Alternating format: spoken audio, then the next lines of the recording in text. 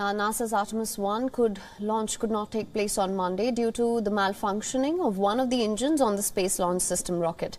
The mission manager has said that the launch might take place on Friday, this only if the engine issue is resolved easily. This Artemis program, it's NASA's plan to return humans to the moon. For more, take a look at our next report. Monday's rocket launch aimed to send a 32-story next-generation super rocket on a trial run around the moon.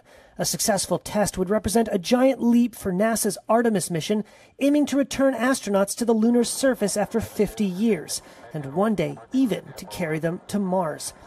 But blastoff never happened. The delay was called at 8:35 a.m. Eastern Time, 2 minutes after the targeted launch, with this announcement. This is Artemis Launch Control with an update. Launch Director Charlie Blackwell-Thompson has called a scrub for today. The U.S. Space Agency cited a problem on one of the rocket's main engines as launch teams began a test that would have cooled the engines for liftoff. But one would not cool as expected. This is a brand new rocket. It's not going to fly until it's ready. NASA Administrator Bill Nelson said that last-minute snags and cancellations were a standard part of what he called the space business. So when you're dealing in a high-risk business and space flight is risky, that's what you do.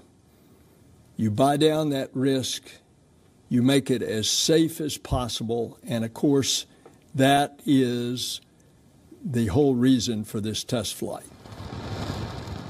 The mission, dubbed Artemis 1, calls for a 6-week uncrewed test flight of the Orion space capsule around the moon and back to Earth for a splashdown in the Pacific.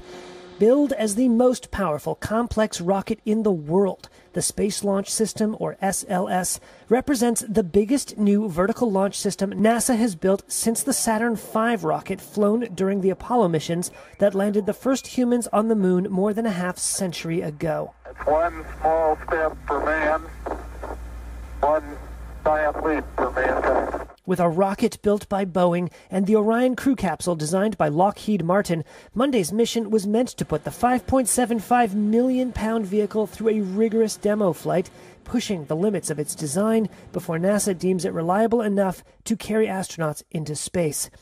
Monday's launch was set to carry a simulated crew of 3, 1 male and 2 female mannequins fitted with sensors to measure radiation levels and other stresses that real-life astronauts would experience. The Artemis mission, named after Apollo's twin sister in Greek mythology, seeks to eventually return humans to the moon and establish a long-term lunar base there, to be used as a stepping stone to even more ambitious astronaut voyages to Mars. NASA officials say that goal is probably decades away. Shorter term, officials on Monday said they hoped to try again in 96 hours and make a second launch attempt Friday. WION is now available in your country. Download the app now. Get all the news on the move.